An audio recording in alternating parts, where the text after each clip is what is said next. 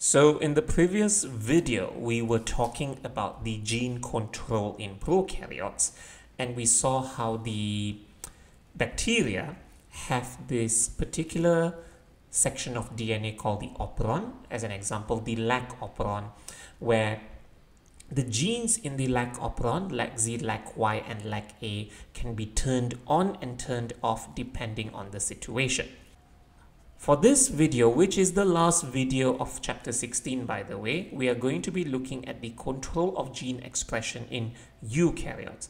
Now, as I've mentioned before, control of gene expression is a highly complicated topic, all right? And compared to prokaryotes, eukaryotes are significantly more complex. We are significantly more complicated. That's what makes us different from bacteria, aside from other things. So I'm going to show you a promoter and a gene in a eukaryote, for example, animal cells or plant cells, and I'm going to show you the RNA polymerase. Right off the bat, you will notice that the RNA polymerase does not have a place to attach to. There is a promoter there, but the RNA polymerase is unable to attach to the promoter because it needs a binding site. So in eukaryotes, usually what happens is there needs to be the assistance of a protein known as a transcription factor. A transcription factor is any molecule, usually a protein, that affects gene expression. As you can see here, the transcription factor will be able to attach to the promoter, and when it's attached to the promoter, the RNA polymerase can then attach to the transcription factor, move along the promoter and the gene, and therefore the gene is expressed to produce the mRNA and eventually to be translated into the protein. So eukaryotes are a little bit more complicated in the sense that it needs the assistance of these things known as transcription factors. Now, don't have to go into the detail of this, but we are going to look at one example of gene expression in eukaryotes, and that is pertaining to the seed germination. Now, in chapter 15, we talked about seed germination. We were discussing how gibberellins, a particular type of hormone, affects the seed germination. Just as a little bit of revision, when water enters the seed, what's supposed to happen? It activates the embryo releases gibberellin, which I've represented in the letter G. Gibberellins diffuse to the aleuron layer, the pinkish layer, and the aleuron layer synthesizes amylase. And the amylase is the one that, if you remember, breaks down the starch into maltose and eventually glucose, and that's used up by the embryo. That's a revision for chapter 15, by the way. I'm going to put that up on the top right corner if you want to have a revision on it.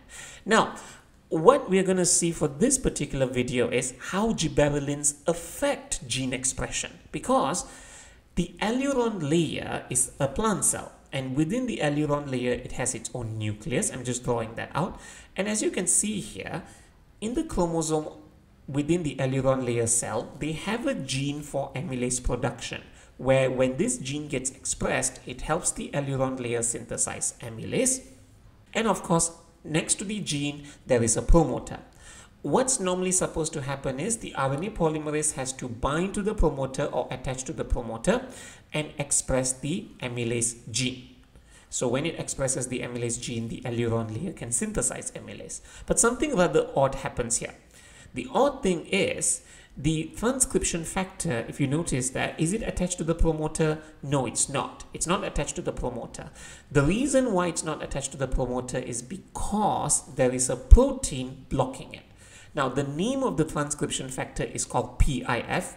You don't have to remember the full name. It's just called PIF. If a question asks you what's the name of the transcription factor, it's called PIF. The name of the protein that is blocking the PIF is known as DELA protein. You do need to know the name of DELA protein, by the way. Now, to keep things simple, I'm just going to say that the DELA protein has a receptor attached to it. Right now, I'm going to ask you a question. Is the amylase gene turned off or turned on? In this case, it is turned off. So the gene cannot be expressed, so the aleuron layer cannot synthesize amylase. Fine. But what usually happens here is as follows. Remember, we are going to combine the knowledge from chapter 15 and chapter 16 now. Water enters the seed and activates the embryo. Embryo releases gibberellins. Gibberellins will diffuse into the aileron layer, if you remember that. Okay, now the aileron layer, we know that it synthesizes amylase. We know that, but we want to know how exactly does that happen. So in reality, what happens is the gibberellins will diffuse to the aileron layer and attach to a receptor, as you can see over there. I'm just showing you the arrow here where the gibberellins is attaching to a receptor. Now, when it attaches to the receptor, what happens then is it causes the destruction of DELA proteins. In reality, what happens is the gibberellins attach to a receptor and it activates an enzyme. That enzyme causes the destruction of DELA protein, but I'm just cutting it short. All you have to know is the gibberellins bind to a receptor which causes the destruction of the DELA protein. So when the DELA proteins get destroyed, what happens then? The PIF, which is the transcription factor, it will attach to the promoter. And when the PIF attaches to the promoter, what happens then? Can the RNA polymerase attach to the PIF? Yes, it can. Can it move along the gene? Yes, it can. Does it express the gene for amylase production? Yes, it does. So when the gene is turned on, gene expression happens, and that's what causes the aileron layer to synthesize amylase. This is the only example of gene expression in eukaryotes that you have to know in the exam. Okay, so if a question asks you, how does seed germination happen? For usually it's about 4 marks or 5 marks. If they just say how seed germination happens, you just say water enters the seed, activates the embryo, embryo releases gibberellins, diffuse to the aileron layer synthesizes amylase, amylase breaks down starch into maltose and into glucose, and then the glucose is absorbed by the embryo and is used to produce ATP.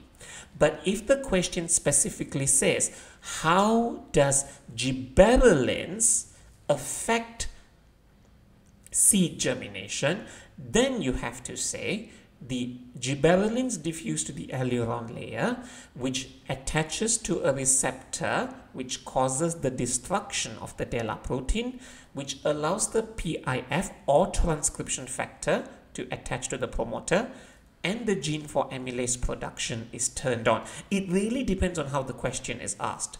If the question is asking you about a general seed germination question, then just go with this answer.